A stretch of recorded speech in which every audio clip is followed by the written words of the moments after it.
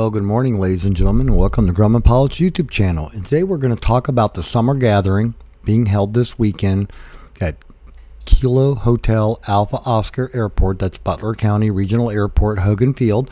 We had a good event. This is the coverage of it. We're going to stay tuned as we cover what all we did during this event. Sorry we missed you. Hope to see you next year. Stand by. So we would like to ask you, please subscribe, hit the like button, and hit the notify to stay current with our content.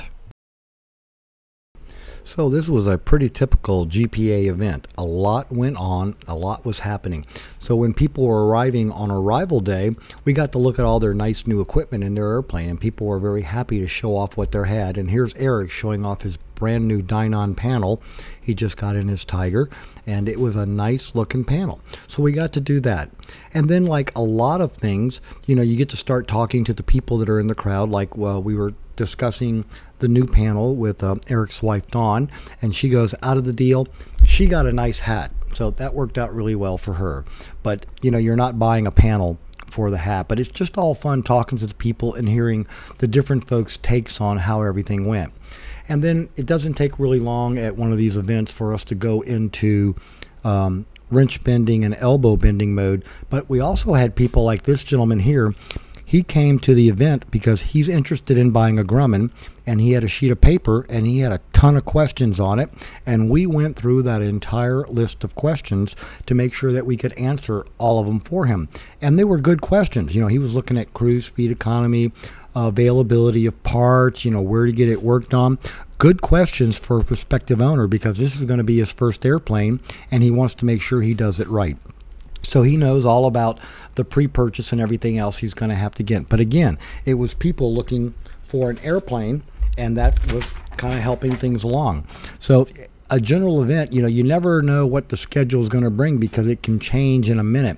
As a matter of fact, with the rigging that we did at the event, we ended up having a rigging seminar and checking the measurements of people's airplanes. We measured a couple of other people's airplanes and gave them a list, but it's a mixed bag. So between social time and the meals and rigging seminars, the hangar flying, the meals we served, and looking at people's airplanes, it will fill out a day fairly quickly for you.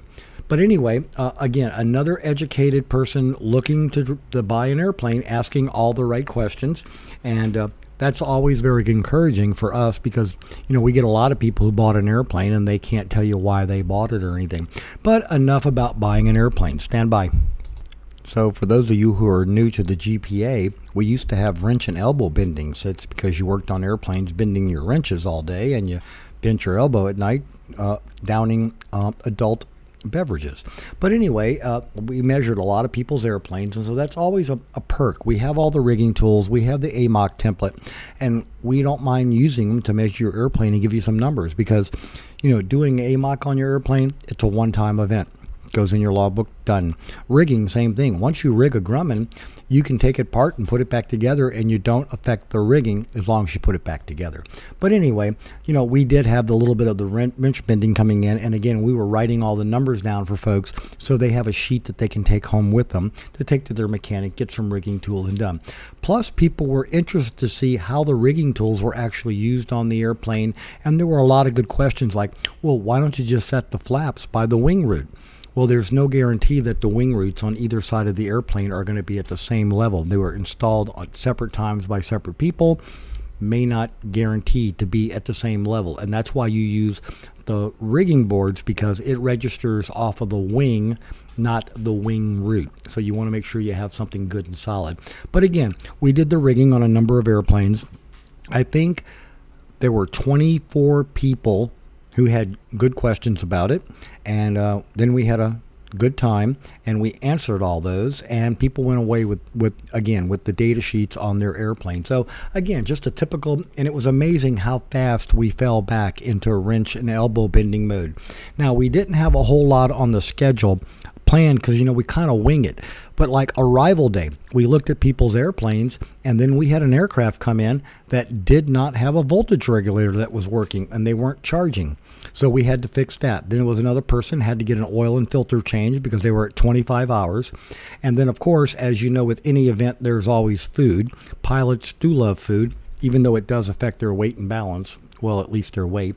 But here's a little picture through the hanger right here of all the people standing in line to get the smoked brisket. We had a customer do 24 pounds of brisket, smoked it, brought in the sides and the barbecue sauce, and treated everybody to a really nice meal. Now, this was the meal that we were going to have at 7 o'clock at night, but Sherman called up earlier in the day and said the meat was cooking faster than he expected, and therefore could we serve dinner in the 2 to 3 o'clock range? And we all went yes, because you don't want to have brisket for 4 hours late and have it all be dry and not fun to eat. But anyway, the line always moves fast. There was plenty of food. We ate it all. Nobody went away hungry. We had also taken the time. Nancy and Luann had gone out and bought the beers for the evening. They had gone out and bought pop for the refrigerator, as well as the water that we keep in stock for us to drink and everybody else to share with. And as most things in the GPA, everything is pretty much on a donation basis. I mean, when you come to an event, we've never really had where, oh, you had to pay $30 to come to an event, or you had to pay $10, or whatever the number would be. We just take donations. And, you know, for us, we've been very lucky. We've only lost money, and it was a couple of dollars just one time. Usually we make like $2 or $3 over what people donate. Now, we know that everybody donates the same. Some people give more, but it works out well from the organizational standpoint. But after talking to all the people at the event, I think that for next year's event, next June 2022, we're going to change it up, and we're going to have a registration fee so that people will pay in advance. That will give us a much better head count.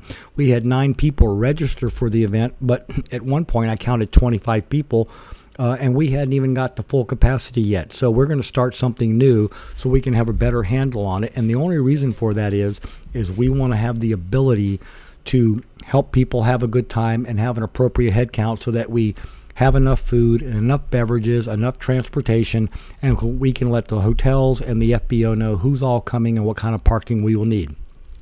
So that's coming for the future. By the way, you'll be noticing a schedule change on the next year's June event on the GPA site, and we're going to be looking at what we're thinking about doing for Oshkosh next year.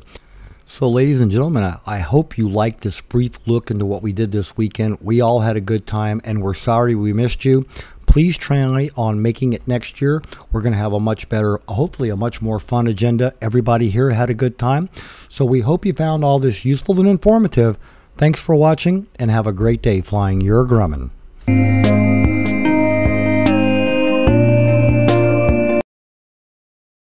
And in addition, there's a little treat about 3 o'clock in the morning when I'm doing web work and other stuff. Here's my cat coming down, playing with a mouse and meowing and just having a good time with me in the wee hours of the night. So I thought I would throw this into you as a little treat. Y'all please enjoy.